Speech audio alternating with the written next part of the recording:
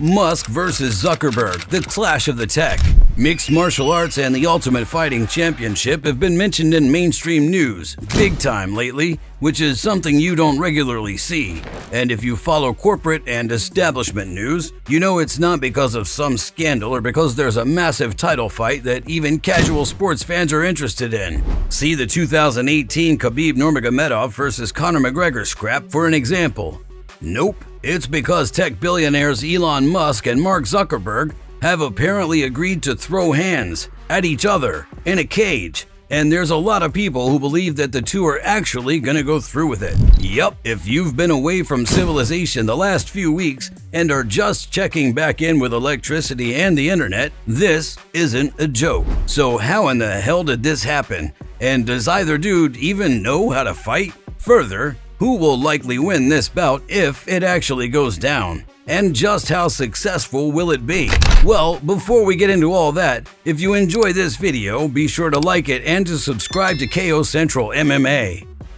Now with that piece of business out of the way, let's take a closer look at Musk vs. Zuckerberg and how this clash between tech titans might play out. Why did the world start buzzing about Musk vs. Zuckerberg? Talk about the billionaires initially started firing around the internet in June on account of a comment Musk made. The eccentric billionaire was apparently commenting on Meta's plans to launch its own social media app called Threads, which will be a competitor for Musk's Twitter. While doing so, Musk took a poke at Facebook and Meta's founder by tweeting out, "I'm sure Earth can't wait to be exclusively under Zuck's thumb." Musk wasn't finished, however, and chances are he had absolutely no idea what madness was about to unfold by tweeting this out. "I'm up for a cage match if he is, LOL. Now, if Zuckerberg had never responded, that tweet would have died on the media cycle Vine within a day or so. But that didn't happen, as Zuckerberg responded to Musk's comment on Instagram with this Khabib-inspired comment, "Send me location." Musk proceeded to call for the scrap to take place in the Octagon in Las Vegas, and UFC boss man Dana White entered the picture. In a follow-up interview with TMZ, White reported that he spoke with both Musk and Zuckerberg and that the billionaires are indeed down to fight. "Talked to Mark and Elon last night. Both guys are absolutely dead serious about this," White said. Now sure, Musk vs. Zuck isn't exactly the type of fight you'd expect to go down under the UFC banner, even though the likes of CM Punk and James Toney have competed in the Octagon. But, as we'll get to in just a minute, this is a fight that would be ridiculously massive. So it's not surprising to see the UFC get involved. But do Musk and Zuck even train? So, although the fight hasn't actually been booked since the initial back and forth between Musk and Zuck began, there's been a lot of talk about each man's fighting abilities and/or lack thereof. If you follow Zuckerberg, you know that in recent months he's apparently fallen in love with MMA and Brazilian Jiu-Jitsu. So much so, he's even competed in some amateur jiu-jitsu tournaments. During a recent appearance on Lex Fridman's podcast, the Meta CEO opened up about his love for the martial arts and his decision to compete. "I'm a competitive person. Doing sports that basically require your full attention, I think is really important to my mental health and the way I just stay focused on doing everything I'm doing. So I decided to get into martial arts and it's awesome. I got a ton of my friends into it. We all train together. We have a mini academy in my garage. And one of my friends was like, hey, we should go do a tournament. And I was like, okay, yeah, let's do it. I'm not gonna shy away from a challenge. I registered under my first and middle name, so Mark Elliott, and it wasn't until I actually pulled all that stuff off right before I got on the mat that I think people knew it was me. There you have it, and when you consider how uber rich Zuckerberg is, paying renowned coaches and competitors for private training sessions isn't a problem. Nor is building your own mini academy, as it turns out. Further, there's footage online of Zuck rolling with jiu-jitsu phenom Mikey Musumeci. Before all the buzz about Zuckerberg and Musk fighting began, however, there wasn't so much talk about the latter training. After all, Musk himself has said he doesn't really like to exercise. But when Musk spoke with Joe Rogan a little while back, he did say he'd taken some karate, taekwondo, and judo classes when he was younger. Plus, he also said he had trained a bit in Brazilian jiu-jitsu. Now, does any of this mean that Musk could be a problem for Zuck? Hard to say. That could be why UFC legend George St. Pierre offered to train the polarizing gazillionaire. After all the hype for Musk Zuck began, GSP extended this offer to the entrepreneur. I'm a huge fan of yours, and it would be an absolute honor to help you and be your training partner for the challenge against Zuckerberg. Musk took the decorated fighter up on his offer, and recently a photo of him with GSP, jiu-jitsu guru John Danaher, and podcaster Lex Friedman, who's also a black belt in BJJ, made the rounds.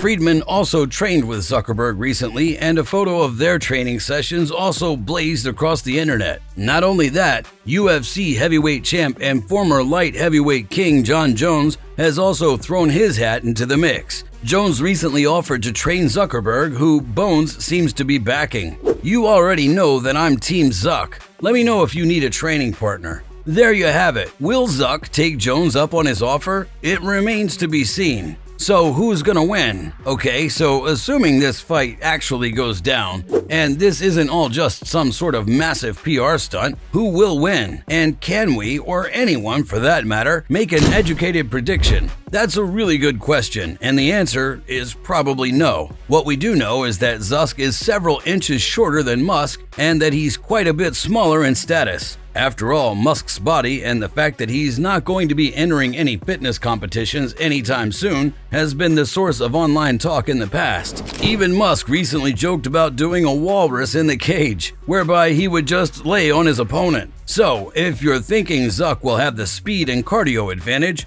while Musk will have the size and strength edge, you're probably onto something. And what about technique? Well, as it stands right now, going off what we know or have seen, you have to give Zuck the nod here. Sure, many observers have likely winced and then some while watching footage of Zuck hitting pads and working his striking, but he has apparently been training regularly for a little while now, and as noted, Zuck has competed in grappling tournaments. That counts for something. While with Musk, we have a lot less to go on. Now, by the time these two fight, if that happens, the Tesla CEO may have spent countless hours training with established coaches and fighters. Like Zuck, Musk has mountains of cash to throw at this problem. But will he in fact spend the kind of time needed to do so? Or will Zuck continue to train regularly? Hard to say. But when you also throw each man's age into the mix, Musk is 52 and Zuck is 39, it's kinda hard to bet against Zuck winning this fight, right? Again, based on what we know, right here and now. Biggest fight of all time? Okay, so now that we've covered how all the Musk versus Zuck began,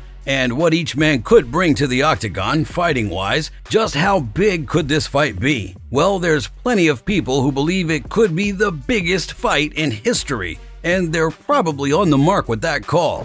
For example, not long ago, Chael Sonnen weighed in on the potential bout while appearing on the MMA Hour. According to the American Gangster, Musk Zuck could crush the current record for pay-per-view buys. You could for sure do 10 million plus pay-per-view buys, Sonnen said. But you could be closer to 20 and 25 million pay-per-view buys, because what I would predict is both of their companies would start some kind of a digital arm. So all of a sudden, I believe that Twitter would be hosting pay-per-views, and I believe Facebook would as well. Now you're talking 25 million views here. That's insane what I just said. You could do that if the business shifted and changed a little bit. Sure you could. They don't need Dana, Sonnen added, while referring to the UFC's possible involvement in the bout. They didn't need permission. They didn't need this third party. They could do it on their platforms, and it would be, if there's 6 billion people on Earth like they speculate, 5.5 billion would see that fight, right? Just through their platforms. So I just share that with you, that if it is something fun and he has an opportunity and wants to bring it to us, it'd be very nice of Dana. It would be rude of him not to bring it to us. Now, if you don't know, currently it's believed that the record for pay-per-view buys belongs to the 2015 boxing match between Floyd Mayweather and Manny Pacquiao. That fight is believed to have sold around 4.6 million pay-per-view buys. The MMA record for pay-per-view sales belongs to the aforementioned bout between Khabib and McGregor at UFC 229, which reportedly sold around 2.4 million pay-per-view buys. So you can see why many believe Musk vs. Zuck would set all kinds kinds of records. Even if they agreed to donate all the fight's proceeds to charity, the revenue generated from the bout would be epic. Both men have millions and millions of followers via their respective social media platforms, and they are two of the most famous people on the planet. And what are the risks? But while we've been caught up in debating if the billionaires will scrap and who will win if they do, are there any risks? Absolutely there is. Assuming both men actually try to win the fight and that both men actually throw strikes with intent to harm and/or attempt to snap bones or choke the other senseless, of course there's a risk someone could get seriously hurt.